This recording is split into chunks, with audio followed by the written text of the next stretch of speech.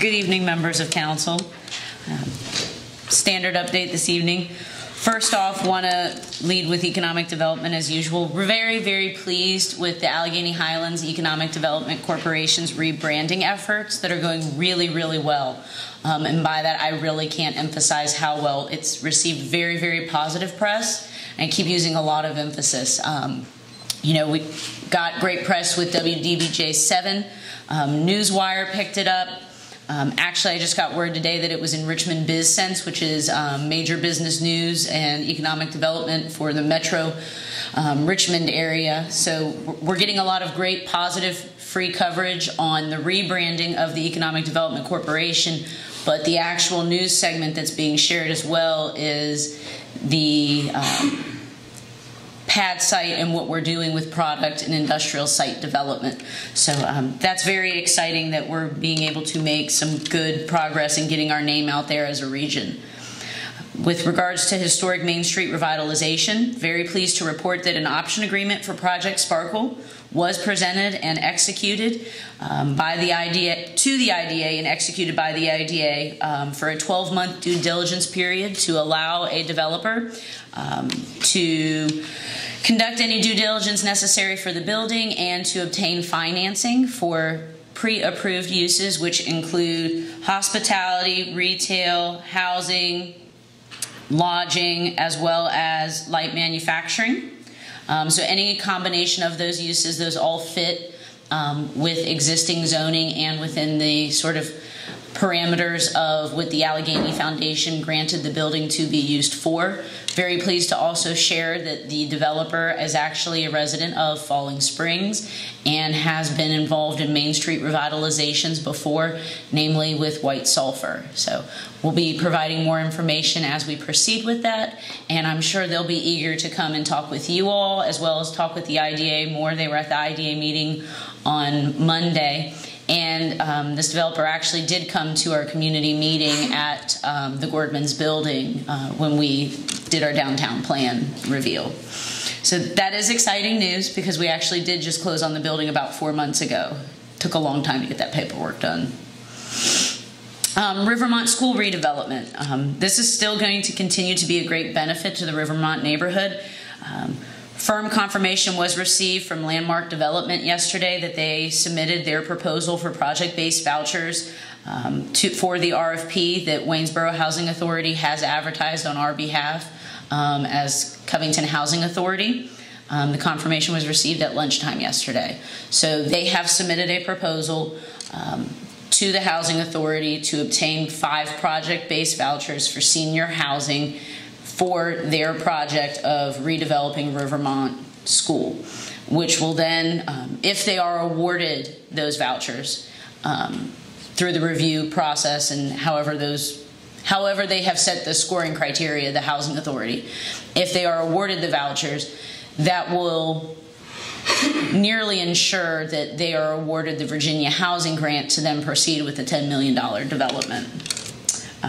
Pad site, also very exciting. The IFB for tree clearing was sent out yesterday, and it was posted for bid. One bid was already inquired about today. We had a local logger come in and request to get a copy of the bid package, and so that they may respond. It was sent to 3 local loggers, and it was posted on EVA, the state procurement site, and we will be running ads in the paper tomorrow and Saturday, as that's our media of record and our sort of procurement spiel with that. Construction administration contract addendum was also signed yesterday by the IDA to begin moving forward with turning dirt, which will be targeted for end of February, very beginning of March, after the trees are cleared, or sorry, late February, beginning of March. Late March, beginning of April? Depends on what the tree clearing. They've bumped it out just trying to give a buffer for weather. So late March, early April. April 1st is when all of the trees have to be down. That is because of an endangered species potential of bats. Potential. We didn't see any, but it could. It's a habitat that could house endangered species of bats. Bats have to occur at night. That's right. But the construction administration contract was signed. That contract value is actually at $40,000. That will give Timmons Group the ability to provide contract monitoring of the construction work that occurs. They will handle the bid process for the actual contractors to turn the dirt, grade out the site, and do the monitoring of any sort of QA, QC that needs to occur. So reasonable price with that. Also, the second plan submittal was received today.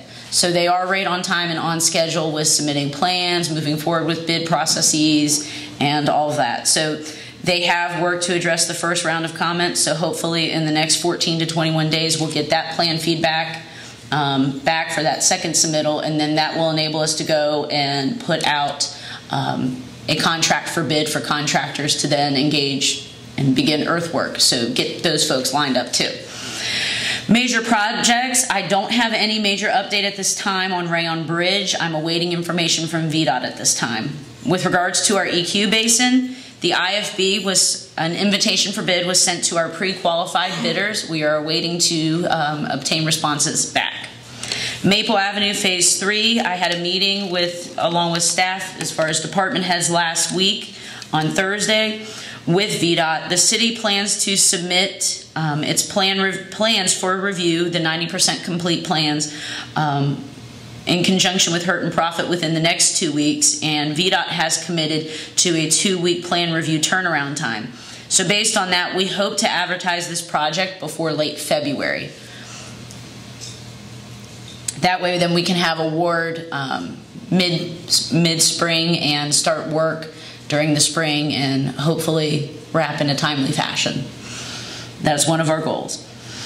Joint service efforts, inmate housing, the jail resolution that you all acted on has now been signed and adopted by all the localities involved. So it is being sent to our state delegation. Also, we have work underway to finalize the regional jail facility assessment RFP. We had added some additional language. Rockbridge County and myself, after having some discussions over our luncheon right before Christmas, of just wanting to make sure we gave very clear guidance to what we're looking for the facility assessments. Service efforts, wanting to apprise you all of the IFB for Nettleton, the invitation for bid for that demo. We had the pre-bid meeting was held last week, so we're working to move on engaging a contractor to start the mobilization of getting the derelict property that we have unfortunately held removed.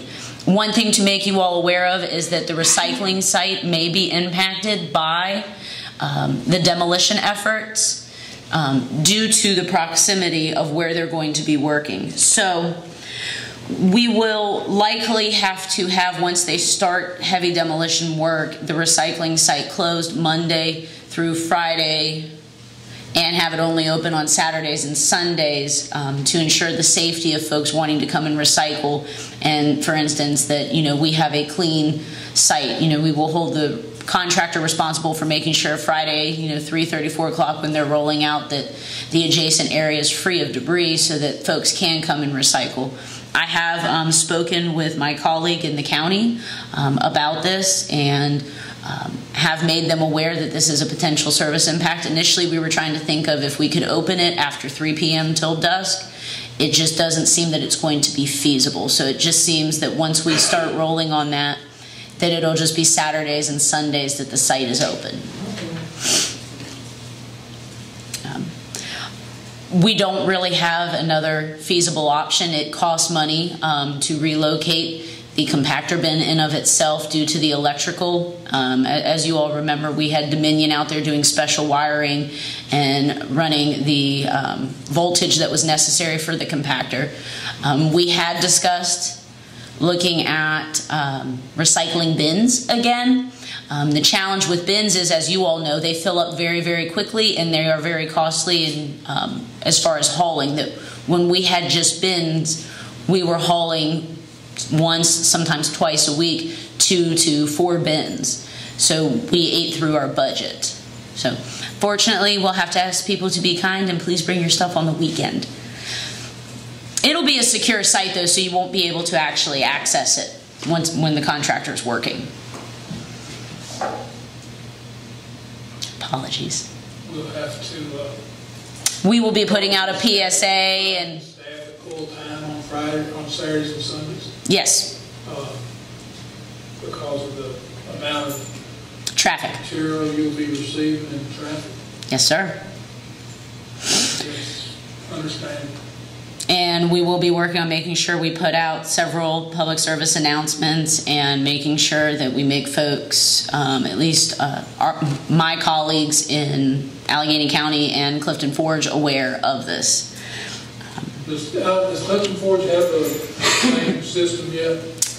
They have their bins. They are still working on full deployment of a compactor. Okay. Apologies. I know, I love recycling.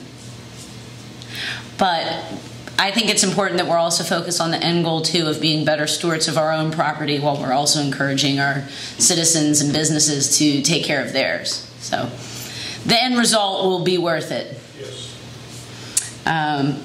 Another exciting news is we're working on a pavement condition index assessment.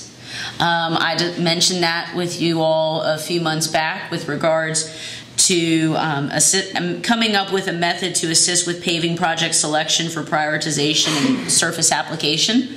We actually are using budgeted funds that we have within between various areas to kick off a actual real PCI assessment of all city maintained roads, those that are VDOT funded as well as those that are just city sole responsibility, so that we can come up with what is the rating of each street and how we can better maintain them and come up with, as you alluded to earlier, needing depreciation information. So not just saying, well, we know it's been a really long time since something's been paved, that we will have information of when it was last paved, what's the best surface treatment for it, whether it's slurry seal, whether it's mill and overlay, those kinds of things. And we'll be also working to put that information in GIS, so we will have reliable visual information as well. So we're excited for that. We'll be using Timmons Group for that information, and very, very cost-effective quote that they gave, in with the ability to build on to the data that they will generate for us. Last but not least, I have two other items. Chestnut, our sinkhole, has been sealed with temporary work. Approximately, there was about 14 linear feet of storm drain pipe that was replaced. And it was done with concrete jointed at the depth of approximately 17 feet. 200 tons of gravel were used with a fill of 15 feet. And we did this per VDOT standards with the milling and the capping of the site. The pipe and the fill material were provided by the city. The approximate cost was about $4,200. And we used Hammond HMI for the emergency repair for about $12,800. So all in, it was just a little over $17,000. But again, I'd like to reiterate that there was 14 feet of pipe that had to be replaced that was completely collapsed. We actually found, as I mentioned last week, a manhole that we did not know existed that was under multiple inches of pavement. And we had to excavate 17 feet down and backfill a substantial portion of that.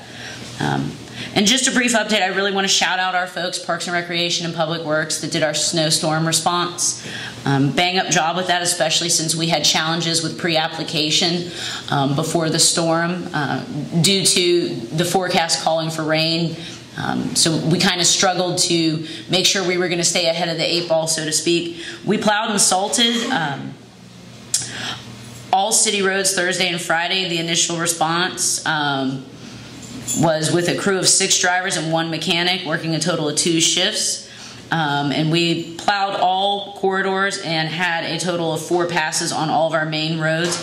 We had approximately 428 road miles plowed with 80 tons of salt applied to all roads. So that was a lot of work by our folks working around the clock. So if you see them, tell them thanks. They did a good job. Glad we had the rain to wash away the residual salt, but our roads were in great condition. So that's it. Any questions?